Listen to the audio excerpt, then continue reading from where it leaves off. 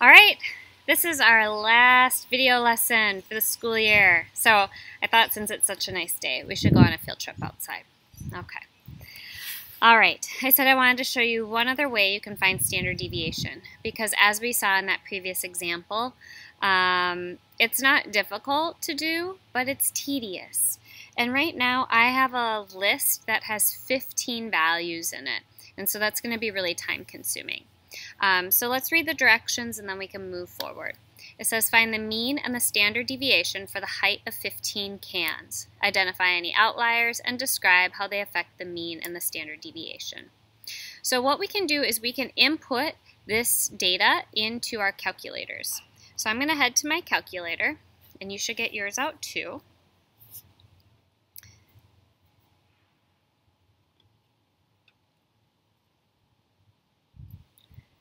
Alright, I'm going to try to modify my screen so we can also see the data at the same time.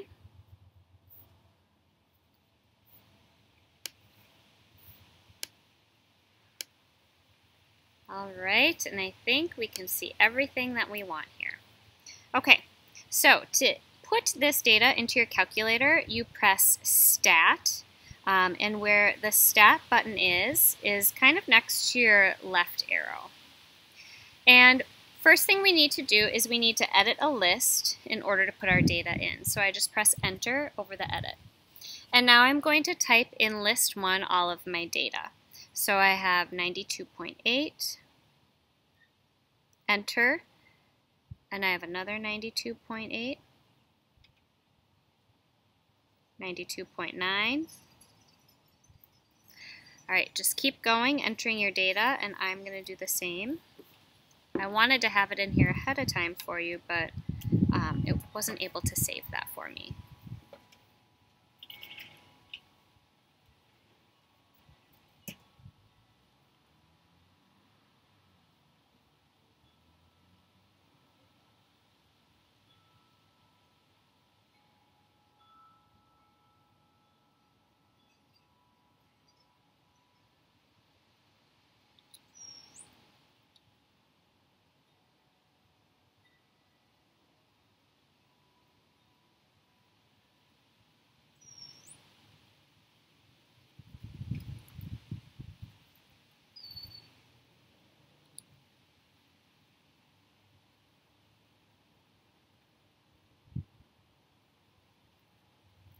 Okay, I have all of my data in, and so what I want to do now is I'm going to press Stat again, and notice along the top there are some different choices. It says Edit, Calc, and Test.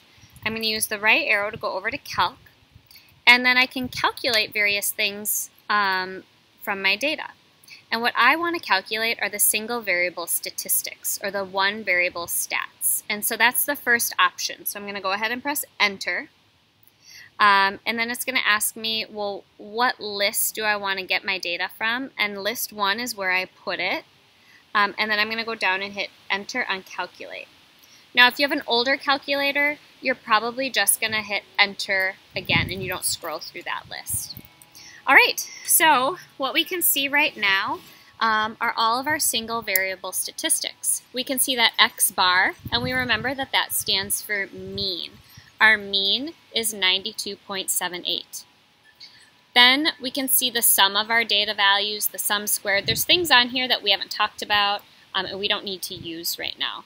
But the first thing that we see is that X bar is 92.78, or 92, yes, 92.78. Another thing I always like to check is right here where it says n equals 15. That's the number of data values. So that's how I can kind of check to see that I didn't make a mistake when I was putting things in. I started with 15 data values in my table. I have 3 times 5, and I got 15 data values in here. My minimum value, my first quartile, oh, what's that going to be helpful with? A box and whisker plot. Press that down arrow. I can find my median, my third quartile, my maximum. And so notice on here, one thing I skipped over right here is sigma x. That is your standard deviation. So our standard deviation is 0.19. All right, so I'm going to take a few of these important numbers and I'm going to write them down. Okay, so first thing I was asked to find,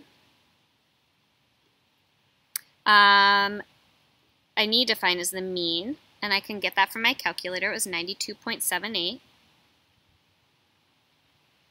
The standard deviation, I got that from my calculator. It was 0.19. And now I have to identify any outliers. Remember, outliers are 3 standard deviations above or below the mean. So 3 times my standard deviation is equal to 0.57. And now I'm going to subtract that from my mean.